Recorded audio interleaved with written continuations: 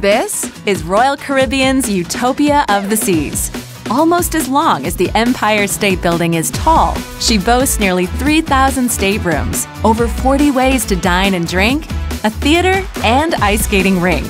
But how does a ship get here from here? How is a cruise ship built?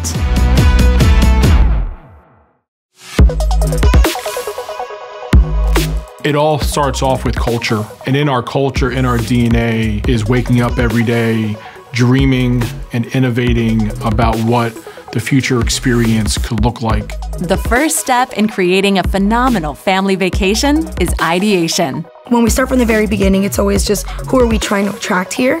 What do they want? What are their needs? And how can we exceed those expectations? Let's think of something new. Let's think of how can we think out of the box? How can we do something that has never been done before on the seas? $1.5 million working hours at the design work, taking the conceptual design and build that into detailed design and workshop plans and so on. The team works with one of 3 shipyards, depending on the size of the ship.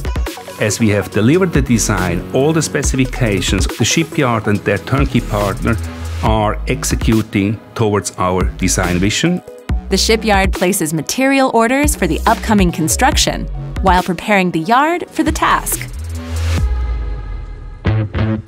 During the construction of a cruise ship, we start with the steel cutting ceremony. We cut the very first piece of steel.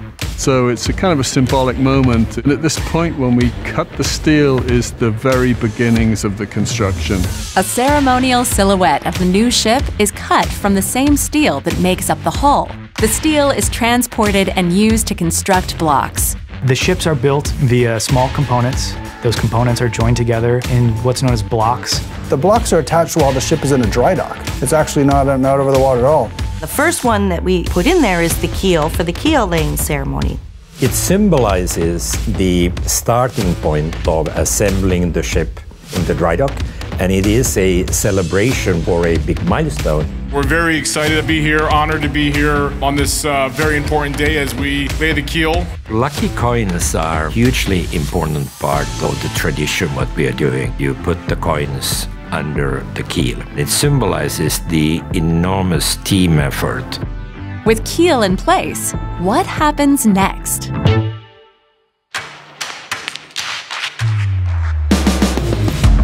Blocks are prefabricated off the dock and then brought in and lifted and assembled almost like a big puzzle. 1 year to prepare this, build these blocks. The second year to weld them together and put the big components into that. The engines, the propellers. So all the technical, all the cables, all the trunks, all the AC ducting are in there. With all blocks connected, the exterior shell of the ship is complete. But what about the interior? The cabins get prefabricated close by to the shipyard, roughly 12 months for all the cabins. Fabrication is fully industrialized, and they are all built and get lifted onto the ship. While rooms are being built and installed, work is done on the public venues as well. The exterior shell is cleaned and painted, which prepares the ship for her next major milestone, Floatout. The Floatout is really, to me, the culmination of putting the ship together in pieces. The ship really looks like a ship, and it has a bow and it has a stern. They fill the dock with water, and so the ship actually lifts and floats for the very first time. So it's a very critical point in the ship's life as she leaves the dock for the first time. Once the ship is floating, construction work continues until the next major milestone, sea trials. The sea trial is to test the ship, see if they can meet all of the performance criteria. Things like speed, how do the engines perform at a higher RPM, things that you simply can't do at the dock. We have contractual requirements for the design of the ship, and the sea trial is both to ensure everything works, but then to also see if we meet all the criteria. Back at the shipyard, venues start to come to life as construction nears completion. Next up, delivery.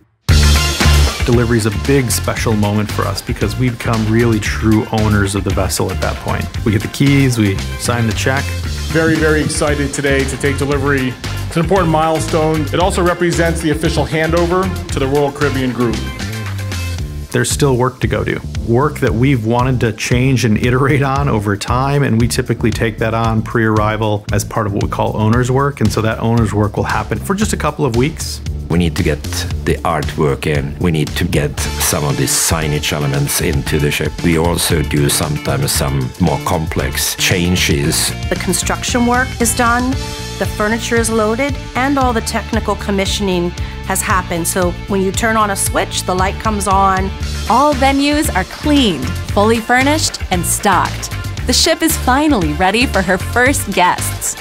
It is a super exciting time. There's a huge amount of pride, there's a lot of excitement, there's a lot of anticipation.